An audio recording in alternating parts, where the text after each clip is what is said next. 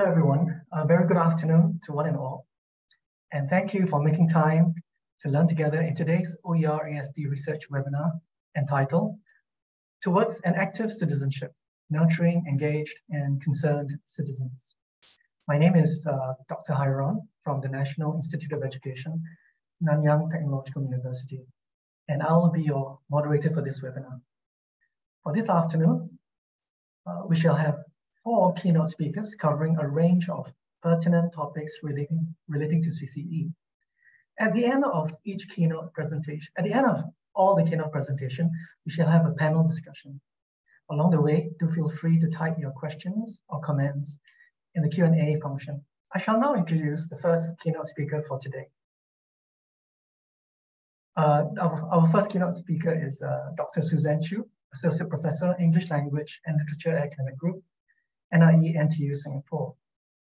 Dr. Choo is Associate Professor of the English Language and Literature Academic Group at NIE. Her research has been published in various peer-reviewed journals, such as Harvard Educational Review, Reading Research Quarterly, Research in the Teaching of English, among others.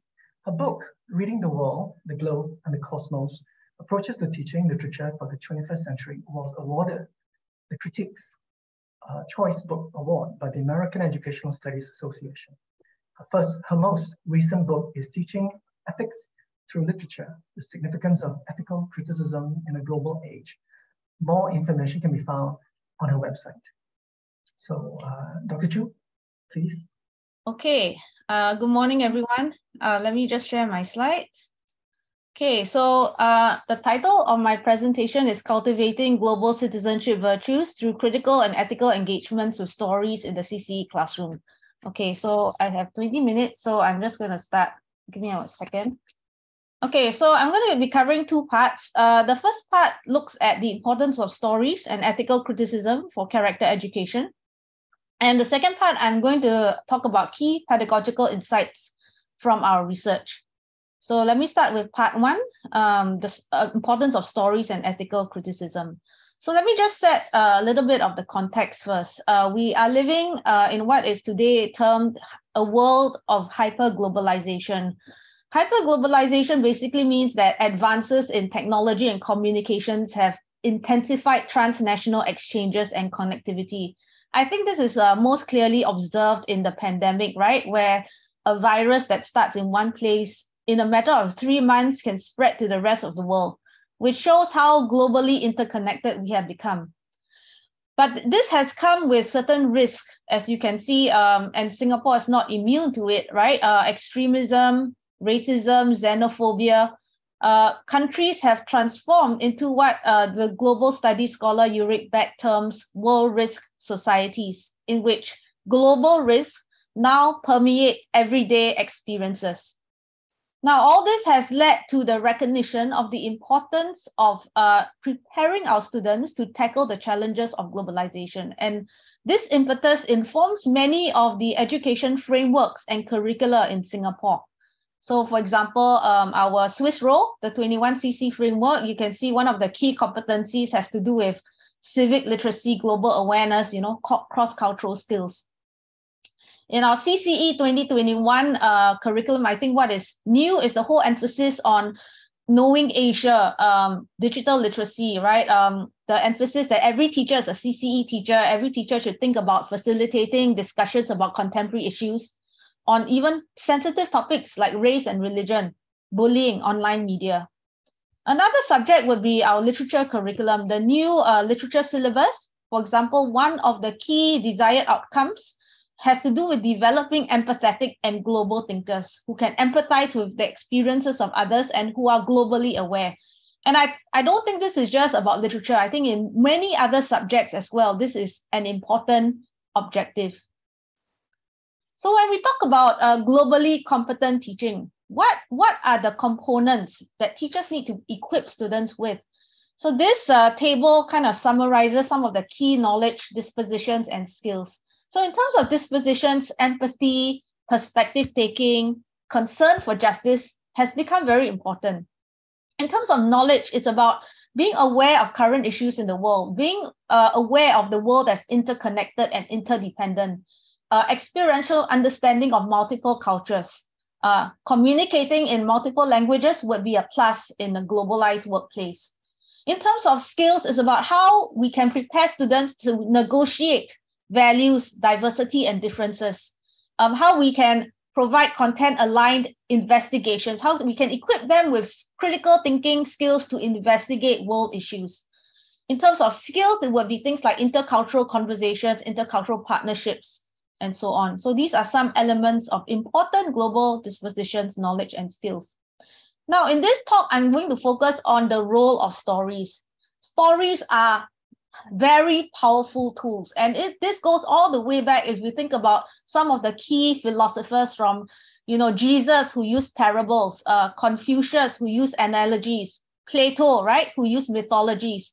Many of the key teachers, philosophers, religious leaders often use stories when it comes to developing character. When you talk about dispositions, knowledge, and skills, stories play a most crucial role in the dispositional aspect, especially in dispositions of empathy and a concern for justice. They're especially powerful to develop what we call global citizenship virtues: empathy, perspective taking, and concern for justice. But let me explain what these terms mean first. So virtues basically are interrelated with the other term dispositions. They basically refer to habitual character dispositions. In other words, dispositions that have become long-term habits. This is what we mean by virtues. And it includes, in relation to key theorists, you can go all the way back to Aristotle, right, who talks a lot about virtues. And Aristotle talks about two key virtues: intellectual virtues and moral virtues. And for Aristotle, virtues occur through practicing regularly and continuously so that they become habitual over the long term. Another key philosopher would be Confucius, who talks about moral virtues, again, occurring through practice.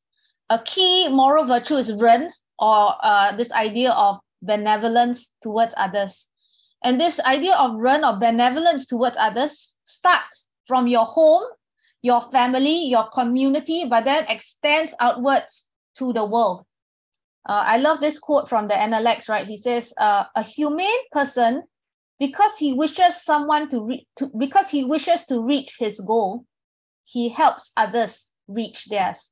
And that is the essence of flourishing. It's not about flourishing of the self, but it's how the self can help others flourish in the world. So those are key global virtues. So why are stories powerful? I want to talk about complex stories, not just any stories, but complex stories. Complex stories are those that are open-ended, and to provide, I'm going to use this term quite often, they provide a launch pad for dialogue, and therefore facilitate a more dialogic rather than didactic classroom. Stories are immersive, and they engage the emotions. They provide a certain context whereby you can see ethics in action. So the scholar Wayne Booth says that stories provide the platform for what is called applied ethics. Because through stories, when you look at how characters behave and respond and the choices they make, these are virtual ethical case studies that echo the real world ethical dilemmas that we face. So therefore, they provide a very powerful platform for students to engage in applied ethics and ethical thinking. So let me just give you an example from this book called The Paper Boat by Tao Lam. And it's about the refugee experience. And here you can see, why there's this sense of enigma, right? Why are refugees depicted as ants? Why is their experience of traveling depicted as being on boats? So stories immediately captivate, especially those that are visual, okay? And stories become a launch pad, meaning they can be a starting point, but teachers can then bring in other texts like historical and factual texts. So for example, we can ask, how is this experience of the refugee depicted in this picture book compared to real world experiences of refugees? And students can engage in this kind of comparison as they analyze text. So this is just my introduction. This comes from our ERFP project, Cultivating Cosmopolitan Virtues Through Critical Aesthetic and Ethical Engagement with Literature, that took place over 3 years from 2018 to 2020.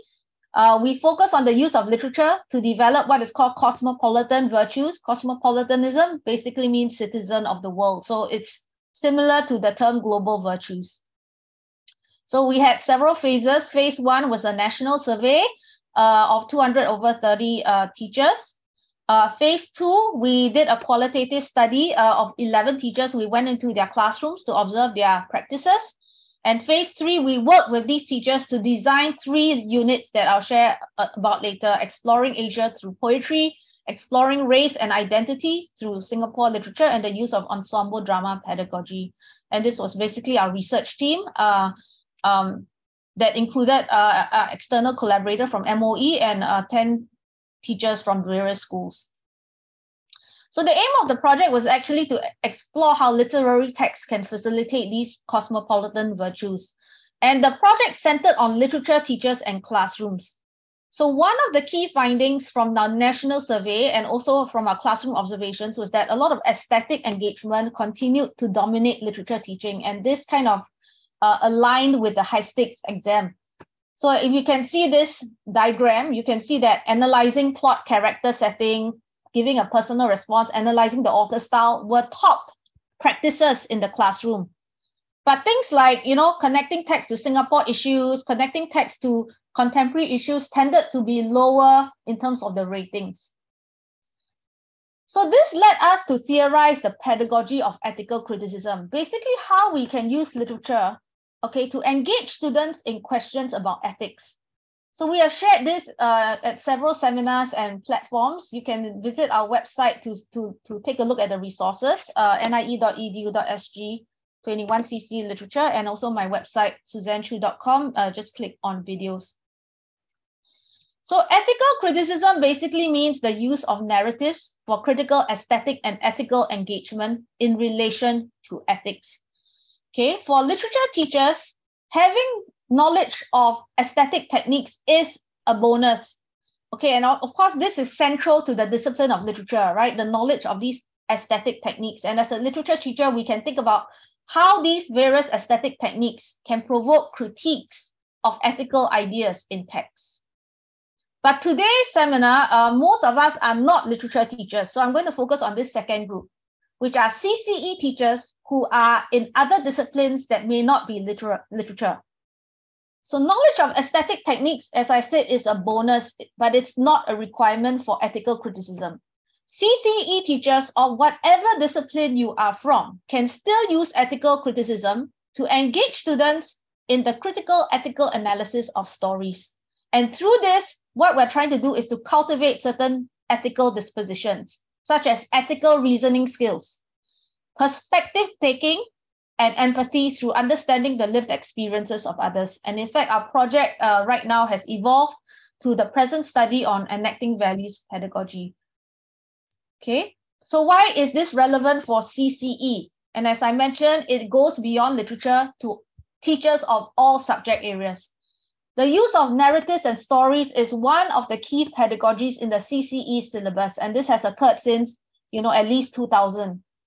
In the 2007 syllabus, you can see that the narrative approach, right, was used, to develop personal reflection about personal values. But if you look at the 2021 syllabus, you can see there are subtle changes, right? The use of narratives provoke or provide the platform for ethical criticism. For example, helping students understand moral dilemmas more deeply. Helping students understand how decisions are made, how they are lived out, and the consequences of actions. And these are areas related to ethical criticism because it's to do with how values are constructed and their effects. And also the use of stories to develop perspective taking so that students construct their own narratives and consider the narratives of others. And in the process, they also encourage student voices. So again, this aligns with ethical criticism, the whole idea of ethical deliberation and student voice. I think these are important outcomes. So as you can see, the use of stories is a key pedagogy in CCE. There's also been a shift from using stories just for personal development to using stories for ethical reasoning. So in the next part, I'm going to talk about 4 key insights that CCE teachers can apply in their classrooms.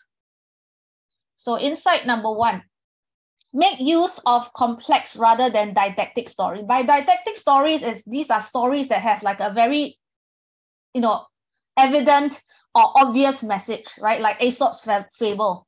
Now, on the other hand, complex stories do not have an obvious moral message.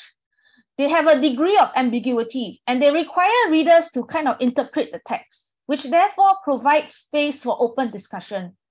So in my classes, I use a lot of picture books or visual text, and children's picture books, right, are not just meant for preschoolers, right? I even use it in my graduate classes because some of them are really rich philosophically. So for example, this book called Walk With Me, it's about this girl and she talks to this lion and says, keep me company on the way home. There is already a degree of ambiguity. Who is this lion? Why does the girl need this lion to accompany her? Okay. Now, so recommended genres for a CCE class, because you only have 1 hour a week, right? Make use of picture books, short films, short stories, graphic novels. Visual text may actually be more captivating for students. Many of these picture books can be found on YouTube. You see teachers reading them, so you can actually just screen them in your class. So for example, let's go back to Walk With Me. As the story continues, she says, then I will have someone to talk to so I won't fall asleep. And then slowly we get more insights into this situation. She says, and if you like, you can wait till Mama gets home from the factory. So suddenly we are introduced to a particular group, right? The mother works in the factory. Look at how the face of the mother is depicted. It's blank.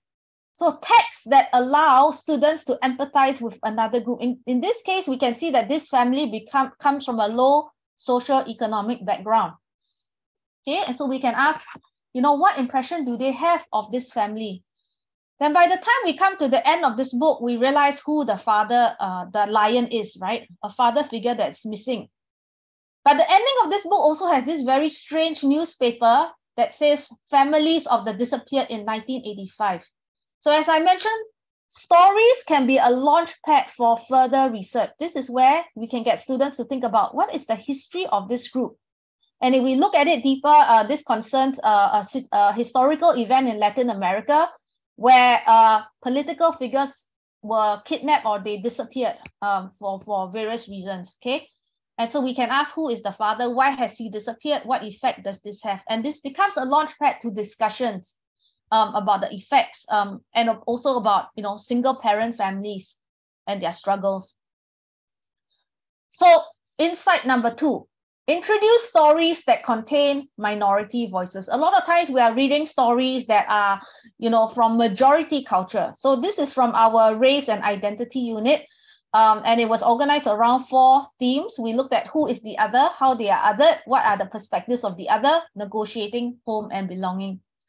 And one of the intentional aims of that unit that we designed with teachers was that we wanted students to read texts written by the voices of minority. We even included texts that were in translation. That means texts written originally in Malay or in Tamil, right? And it then translated. And the idea was to get them to hear the perspectives and voices of other communities that they seldom read about, right? So this is an excerpt from the poem, What It's Like Being Malay.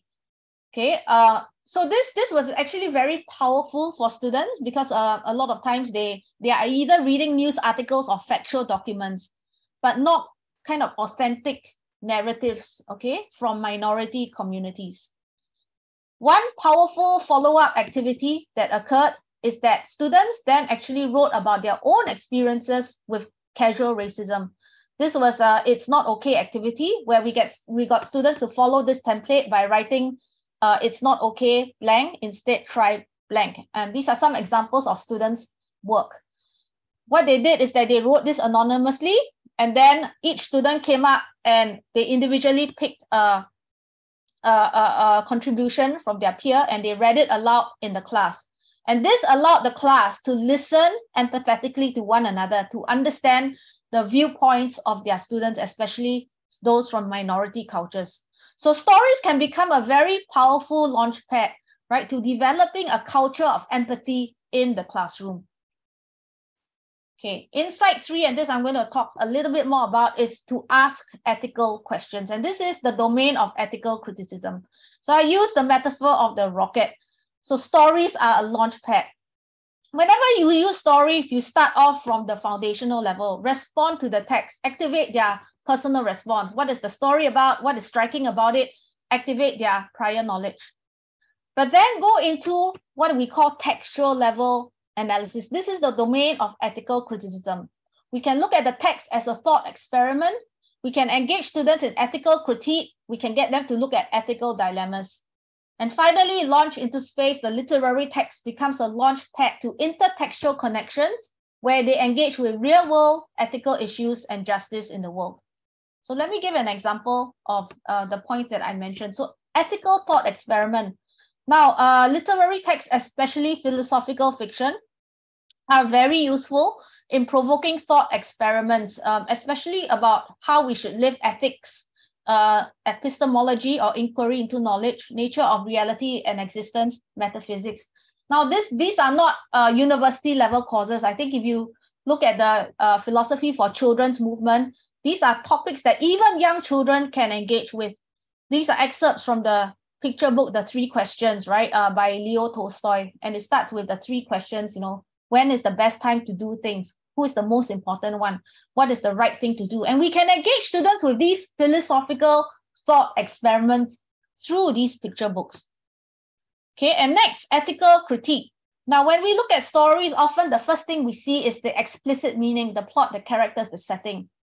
But ethical critique pushes students to look at the implicit meaning, things that are less visible to the eye, the values, the motivations, the bias, assumptions, and influences in the text. I'm running out of time, so let me just go a little bit faster. So just for example, the ugly duckling story that we all know. So we look at what's the bias in this text. I think it's very obvious. The duckling is always dark, gray, or brown. Right, this is an excerpt. There was once an ugly duckling with feathers all stubby and brown, and the other birds in so many words say, get out of town. So we can ask, why is it that ugliness is associated with the color brown, whereas beauty is associated with whiteness when the duckling turns into a white swan? So ethical critique is about getting students to critique the underlying bias in text. Okay, and finally, ethical dilemmas. Complex stories often are structured around an ethical dilemma that consists of 2 or more options that are undesirable. And the aim is to find out what is that ethical philosophy underlying this. So this is another thing that we can encourage students to do, which is to use the twin cinema form or dialogic types of text. Okay, so for example, in this poem gone viral, you can read downwards in the first column, where the first voice is all about being paranoid, scrambling for masks, protecting ourselves. The second voice is about not caring about anything, okay? And then which is the second column. And the third voice is reading across, which it is a balanced perspective. So look for texts that offer multiple perspectives, and this becomes a launch pad for discussion in the classroom. What are the different ways, for example, when it comes to the pandemic, that we can respond to and use this as a launch pad for discussion? And finally, encourage student voices. I'll just go through this very quickly. Also allow students to respond personally to their peers. Like, for example, these are examples of creative writing that we had our students do. Students also got to read each other's work and comment on each other's work. These are examples from the race and identity unit. Okay. So in summary, I just want to say that complex stories provide that sense of mystery and openness that facilitate dialogic rather than didactic pedagogies. They serve as a hook that can engage students, and this can then lead to connections with more authentic texts, okay, like historical, news, and factual articles. Okay, stories can be taught using ethical criticism, where you get kids to critically analyze and dialogue about values. And in this process, what we're doing is sharpening their ethical reasoning and perception. Stories can cultivate empathy. And if we are thinking about discussing sensitive issues like race and religion, they are especially powerful because it allows students to take a distance and engage with fictional characters rather than real world characters first. So this becomes the ground for empathy and examination of text from multiple perspectives. And from our research, it was especially powerful when teachers from different schools came together working with NIE researchers to design and collaborate units around local and global issues. I think the teachers especially appreciated these collaborative opportunities. Okay, so just let me end. I'm just going to skip this quote. You can take a look in the slides, but this is a book in case you're interested, Teaching Ethics Through Literature, and do visit my website if you have further questions. Thank you.